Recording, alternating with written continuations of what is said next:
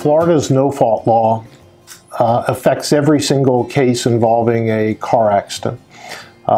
It's about the most confusing aspect of insurance law as it relates to our car accident claims as you can get. Many of you have heard of the term Florida no-fault insurance.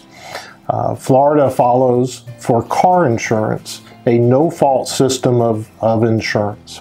And what this means is everybody in Florida is required to have their own no-fault insurance to cover themselves, regardless of who's at fault in the accident, for their medical bills and lost wages.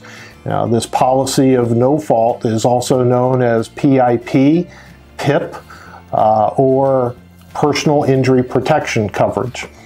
So whether you hear people refer to it as your no-fault insurance, your PIP insurance, your PIP insurance, or your personal injury protection coverage, that's all referring to the same thing. And what that is a $10,000 policy of insurance that follows you around in whatever car you're in. And it's primary in Florida to pay for your first $10,000 of medical bills and lost wages. And it pays 80% of each and every medical bill that's submitted and 60% of any lost wages that are submitted. Now, even though you're not at fault, you could be sitting at a red light and get rear-ended. If you're taken to the hospital or you seek medical treatment, your PIP, or no-fault insurance, is going to be the primary insurance or the first insurance that is responsible for paying your medical bills, even if the at-fault party has insurance and they've accepted liability, and even if you have your own health insurance. As further explanation, I can tell you that people are surprised when I tell them that even after the claim is over, your own insurance, your PIP or no-fault insurance, is not entitled to get any of their money back from the at-fault party's insurance company. And that doesn't seem to be very fair, and it's kind of an antiquated system. We've had this system since the early 1970s. But here's how I explain why that system makes sense for the insurance companies. If you can imagine, back in the early 1970s, the state legislators called up the heads of the insurance companies to Tallahassee, and they said, we're going to change our system from requiring everybody to have bodily injury liability coverage to cover the person you injure, to a system where you're required to have this PIP or no-fault coverage. And so they get all the heads of the insurance companies up to Tallahassee, and they explain this, that even if your insured isn't at fault, you're going to have to pay out up to $10,000 of their medical bills. And you're not going to be entitled to get any of that money back from the at-fault party's insurance company or the at-fault party.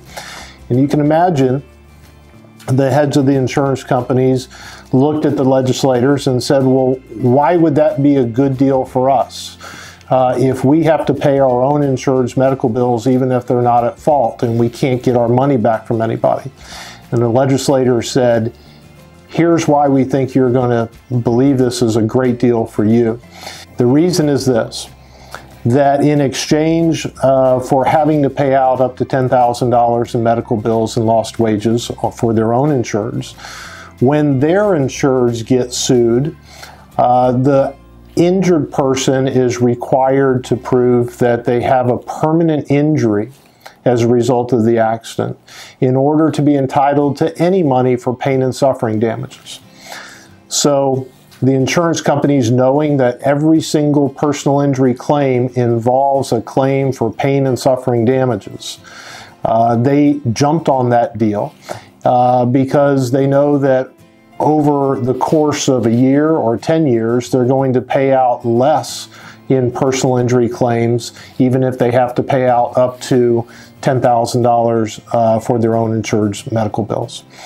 It's not a great system. I have been fighting to get the Florida no-fault system repealed.